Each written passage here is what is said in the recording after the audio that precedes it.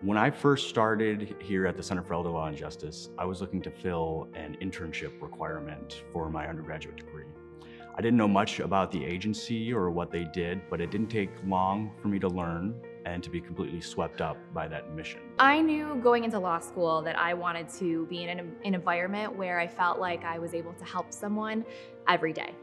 And I feel very lucky and grateful to be surrounded by a collaborative environment of individuals who are truly passionate about what they're doing. That just emanates through the hallways at CELJ. And it's a great experience. I've seen a lot of growth in the agency, and that growth is out of the need of our older adults in our community. Not only do we do client advocacy, so again, where our clients are, we meet them and then help them with whatever issue they're having, but we also do systematic advocacy.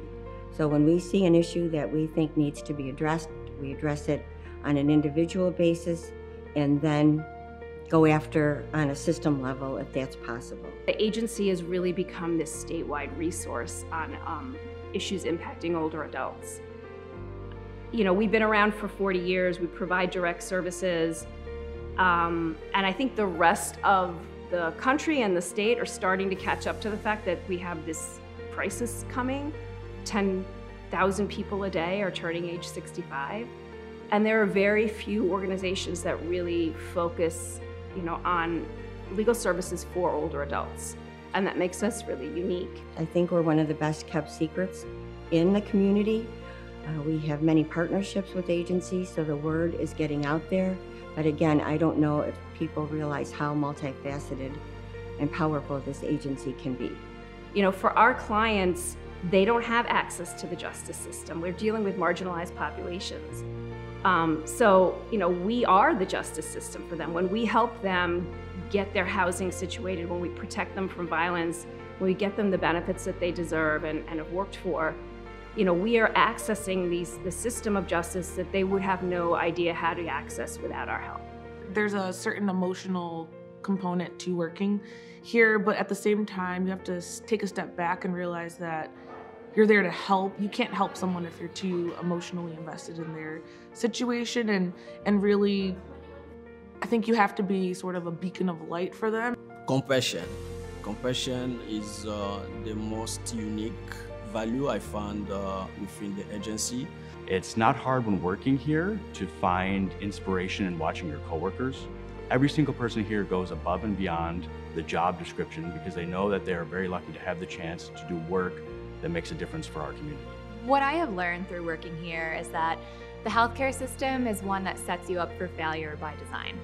It's a really complicated system to navigate for anyone, let alone a population of people who may be vulnerable due to advanced age, illness, disability, and a number of other factors. Every time we assist a client who get either citizenship or who get a green card is a good thing for the community because that will help them to get involved in different ways here in Buffalo, and they can be able to buy houses or vote. They can be able to contribute to the city or the community. During the day-to-day, your day-to-day work, it can sometimes be easy to be discouraged. It's easy to get burned out or to be concerned, that the work that you're doing isn't important or not making a difference. But one of the nice things about working at the Center for Elder Law and Justice is that those moments of discouragement don't last very long.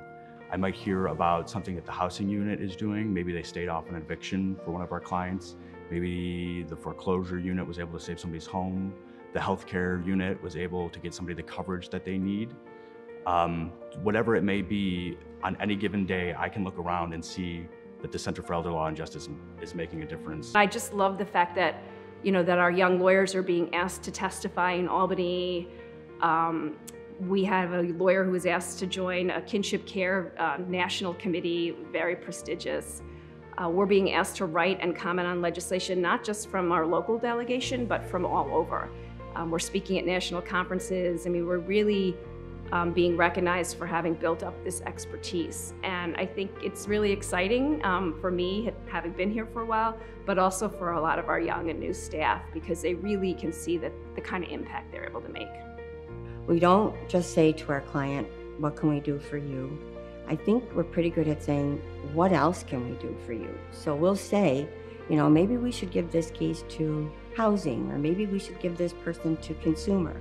So it's not just that immediate problem that we address. We see what else we can do to again, make sure that our clients are at the best level they can possibly be.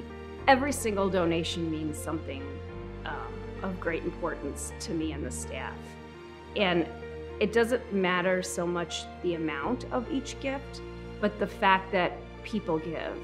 A $10 gift might not seem that much, but it could be a lot of money for somebody who, you know, maybe is living on Social Security or maybe doesn't have that much money.